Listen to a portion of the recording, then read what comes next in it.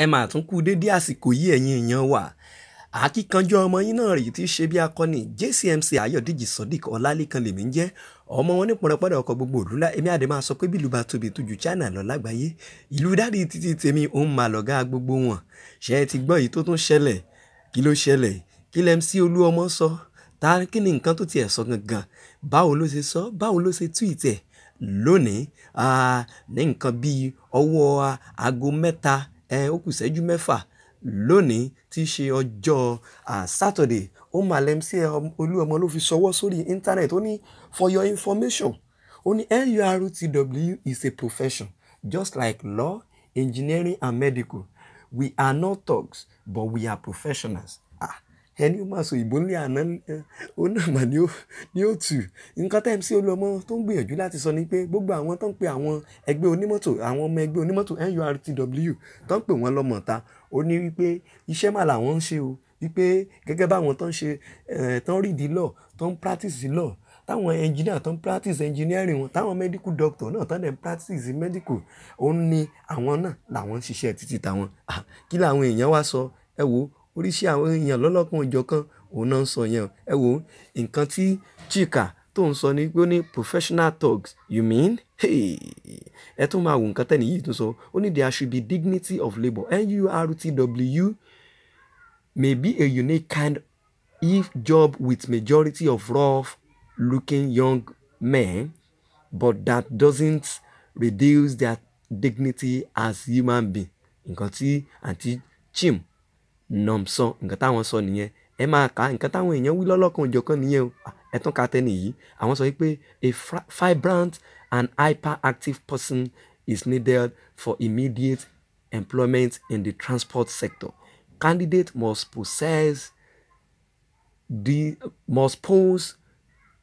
the following nǹkan bọ́n ṣe kọ́ nìyẹn o have a minimum of 2.1 in NURTW. And you funny gan. Have minimum of 2 years experience in consistent aggressiveness. Okay, must be prone to anger at all times. Tweet àwọn tweet pọ̀ lóríṣiríṣi. Ẹ jẹ́ ká tún wo nǹkan tẹ́ni yìí náà tó sọ mí báyìí. Ẹ jẹ́ ká wo nǹkan táwọn sọ. Ó ní ẹni yìí rẹ́rìn tiẹ̀ ó ní lol what's the range of renomination? Okay. That's the best part. With due respect, sir, for you to be a NURTW professional, what course do you apply for during the JAMB UTME guide? Only guide me. Àwọn èèyàn fọ́ni ṣá, àwọn èèyàn fọ́ni oríṣiríṣi làwọn èèyàn oríṣiríṣi ni wọ́n eléyìí tún ní Evans ó ní transport management check LAUTECH. Ó dá lóhùn it is true. Ẹni yìí reason sí nǹkan tó yẹ MC sọ ó ní that course dé LAUTECH okay gbogbo ẹ̀yin ọmọ LAUTECH ṣé lóòótọ́ ni the course dé OOU too Ọlábísí Ọ̀nàbànjọ kọ́ yẹn okay o àwọn èèyàn máa ń support MC Oluomo wípé ó tọ́ dẹ̀ ni o ọ̀pọ̀ graduate ló wà lára àwọn people yìí o tó yẹ pé wọ́n parí school wọn ò ríṣẹ́ ẹlòmíì láǹ síbẹ̀ bọ̀ kéèyàn kan máa fi tọ́ gun ni MC táwọn èèyàn dẹ̀ wá ń sọ yẹn náà ó dẹ̀ lè máa jẹ́ pé òun ló máa ń kọ́ sí wàhálà lójú títí o àbí ìjọ́ òun lè tẹ̀ ààrẹ MC tó wá na mọ́tò ń gi ṣe bá àwọn ọmọ yìí náà ni bóyá MC kan ní láti sensitize gbogbo àwọn tó máa bá wọn gbowó lójú títì yẹn èrò tèmi nìyẹn mo kàn rú bẹ́ẹ̀ ni o mi support anybody o ó ní you can still study that course at the motor park without seeing the four corner of a class. Ẹni wípé kódà o lè study NURTW o lè study ẹ̀ ní park láláì tí ẹ sọ wípé bóyá wọ any class láti lọ kọ́ o ní láti lọ university nǹkan tí the serialist nǹkan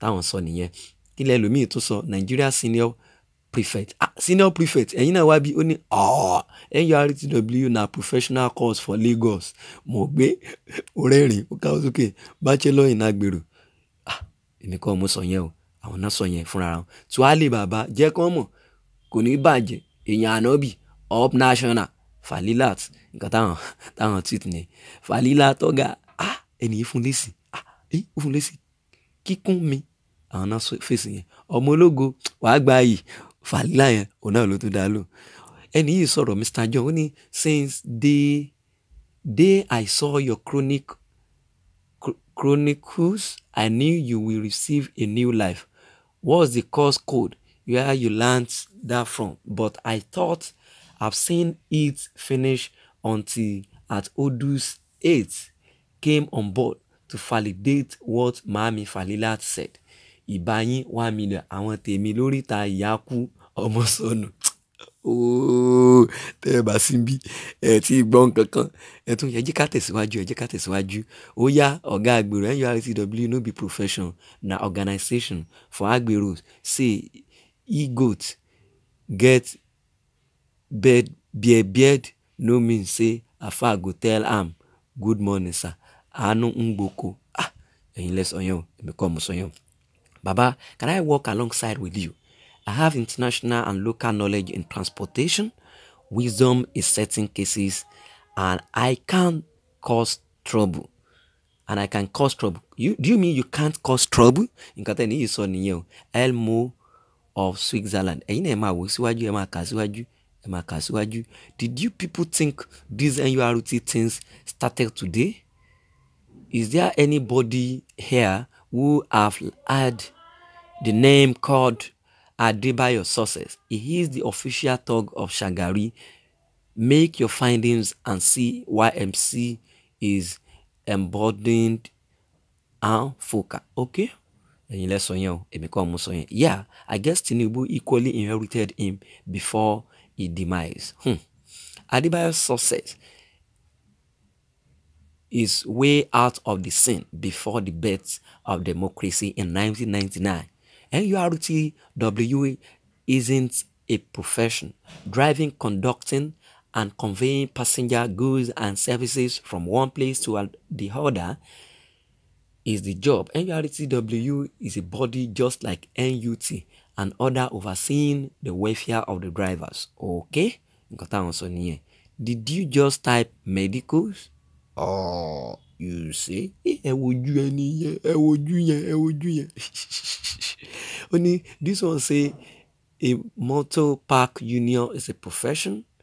Even compared it with my 5 years finding, X1 said, there is nothing we won't see in this nation. And that's on Bros Chukus. Àwọn náà sọ yẹn kí lẹ́yìn náà rí láti sọ tweet pọ̀ o tàbá ní ká máa kà á lọ́lọ́kan òjọ̀kan ẹ wò ẹ lè kà tán more than 4,000 tweets ẹ máa wò ẹ jẹ́ ara máa wò ẹ máa wò lẹ́yọ kọ̀ọ̀kan ẹ máa wò who are you trying to convince?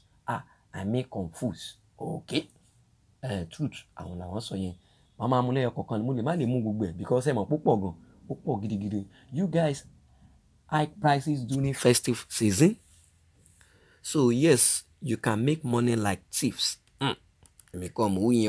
No thugging out chairs.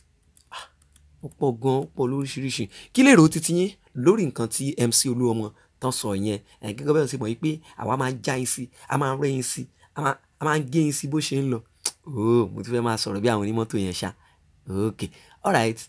Anyways, whether anyway or anyways, kí ni nǹkan tẹ̀yìn rí sí nǹkan tí Bami MC Oluomo tán sọ yẹn?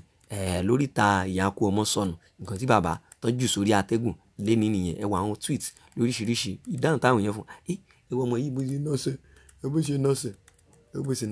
lóríṣiríṣi nǹkan táwọn èèyàn sọ nìyẹn. Kí lẹ́yìn náà rí sí? Fẹ́mi Ọláolú ẹ jẹ́ ká tún mọ ẹyọkan yìí ó ní NURTW is not a transport technology degree, therefore there is no basis for the comparison with law, medicine, etc. NURTW is an association properly called so-called. No university awards a degree called NURTW. The closest is a transport technology degree, which is not an agbero degree. Àwọn náà kọ títí wọn. Ọmọtúndé Olúfúnkẹ́ àwọn náà dá MC Oluomo lóhùn. Wọ́n sọ pé everyone is a professional. Everyone is a professional is what they know how to do best. As you lay your bed, you lie on it.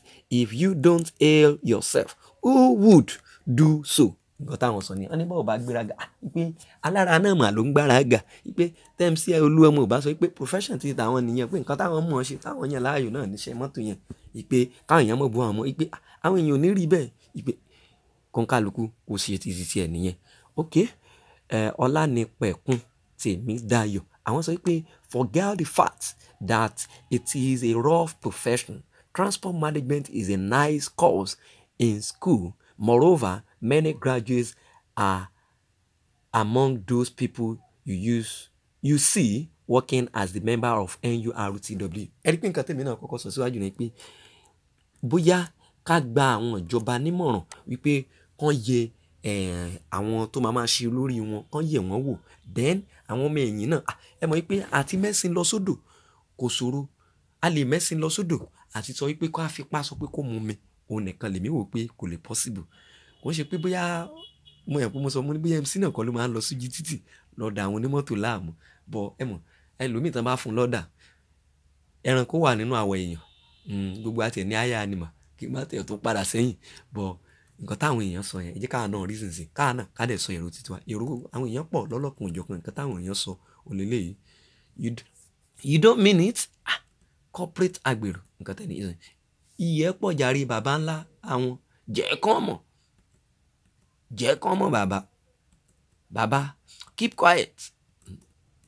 Oríṣiríṣi nǹkan táwọn èèyàn sọ nìyẹn. Bí tá a máa rí dé náà nìyẹn títí ìgbà míì tá a tún jọ máa pàdé. Ẹ wò don't cause trouble. Ẹ má dá wàhálà lẹ̀. Nǹkan tẹ́yin náà bá rí sọ sí nǹkan tí MC Oluomo sọ yìí. Ẹ̀yin náà lè fi ṣọwọ́ sí wa lórí @JCMCofficial @JCMCofficial. Àwọ̀kẹ́ comment sọ́ndà fídíò yìí. God bless you.